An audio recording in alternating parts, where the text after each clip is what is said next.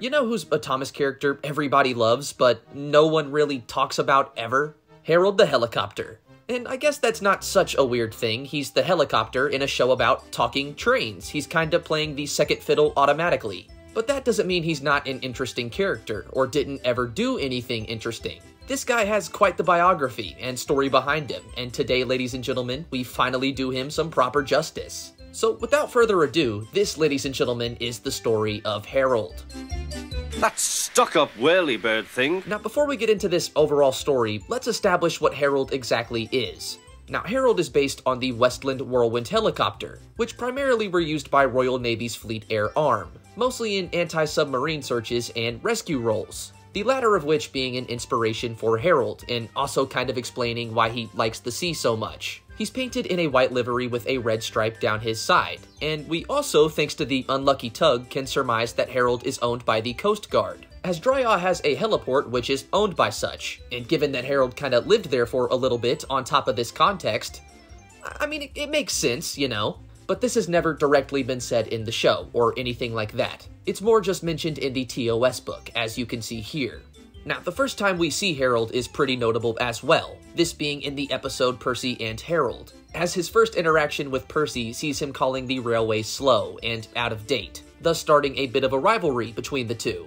Well, Percy ends up beating him in a race the two have, and following this, Harold also comes to help Percy's crew when they end up flooded in on a trip, dropping off some hot cocoa. When Thomas's brakes failed while boarding at a station, it was Harold who chased him down with an inspector to see the issue resolved. He even becomes good friends with Duck after rescuing an injured sailor, both sharing a love for the sea and what's on and beyond it. But like I mentioned before, Harold wasn't loved by all, namely Percy, who even after beating him in a race, was still overall kinda iffy, seemingly. There was definitely still a rivalry there.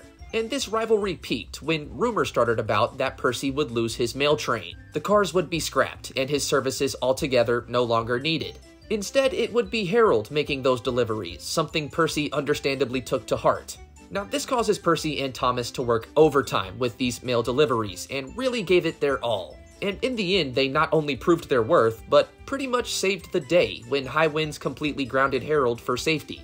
Harold even had an interaction with Rusty when he was sent to help the little engines, and overall was quite polite, even telling them to keep up the good work after their interaction. And once again, we swing back around to that mail story, as Harold is posed to take it once again. Though this time not permanently, Percy is stopped by a broken signal and can't really continue.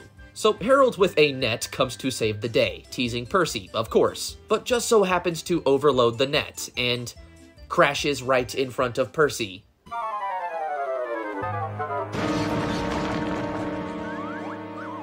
And following this, Percy runs to check on and get help for Harold, as he was stuck in a haystack following the accident. And once rescued, Harold would thank Percy, and the two finally put that rivalry to the side. Percy wouldn't be teased by Harold anymore, and Percy respected Harold from this point forward, or a lot more than he did.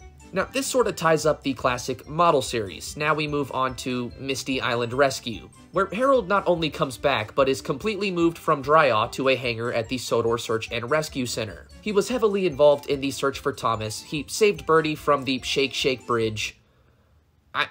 Personally, I would have left him. I don't know how he got there, but that's kind of on you, buddy. And helped Charlie recapture an elephant that escaped from Sodor Animal Park. The search and rescue team and Harold would help out with a massive storm that hit the island, and later found Diesel and Percy trapped in a flood at the old quarry, of course helping the two after getting the rescue team and saving the day. He also helped the Duke and Duchess get to Callan Castle after Spencer, Birdie, and Thomas failed. But the rivalry between him and Percy reignited briefly in Series 20, this being in Letters to Santa, as Percy was struggling in the snow while delivering mail for Santa. And seeing this, Harold offers a helping hand? Rudder? You know, I don't really know. And following this, Percy refuses the help and storms away, but accidentally leaves a sack of letters to Dryaw behind. Now, seeing this, Harold decides to take them for Percy, but Percy sees him following behind and thinks this is him challenging him. And thus a race starts, until Percy crashes into a snowdrift, leaving him to actually need help from Harold. Once again, Harold offers to help Percy, and this time Percy actually agrees. And Harold would do so successfully, making it to Hero, but running out of fuel and being stranded on the mainland. Percy hears about this and is having none of it, however, so he rushes to the mainland with fuel, not wanting Harold to spend Christmas alone, and the two return triumphant friends again. And you know what? That, ladies and gentlemen, is a beautiful story. That is how you kill a rivalry. And that aside, there are some smaller or other notable appearances Harold has. It's kinda arguable if this is canon or not, but Harold does show up in Thomas and the Magic Railroad for a very brief scene, as he accidentally blows sneezing powders all over the yard. God, I love this scene, and the voice. I love the voice they gave Harold for this movie. There was also a time he was pulled on a flatbed by Duck and Thomas, but he doesn't really play a huge role in that one. Yeah, I believe it's more between Thomas and Duck until they get him stuck and break his rudders on a tunnel. Nice. And that, ladies and gentlemen, is the long and short of Harold. He's a bit cocky, but can you blame him? I mean, he has to be. All anyone ever cares about is the engines. But overall, helpful lad who's always willing to be there when he's needed. And hopefully you guys learned just a bit of something new about the character in this episode. Now, it is worth noting he does come back in All Engines Go, but that's not something I've really seen. You know, I couldn't really tell you what his role is or what episode that's even in, so comment down below if anyone has that information, or, you know, can help fill in those blanks. And also let me know if you guys would like more, and who I should talk about next. Now, really quick, as always, huge shout out to my patrons for making videos and projects like this possible. If you want to join these beautiful people on screen and see videos like this early, be sure to check the link in the description. If you enjoyed the video, be sure to like and subscribe. It always helps with the YouTube engagement. And ladies and gentlemen, I guess with all that being said, hopefully I'll see you guys in the next one. "Thanks for getting help to pull me out of that haystack, my friend," he said. "That's all right," said Percy. "That's what friends are for." Either subscribe, donate, or get the fuck out.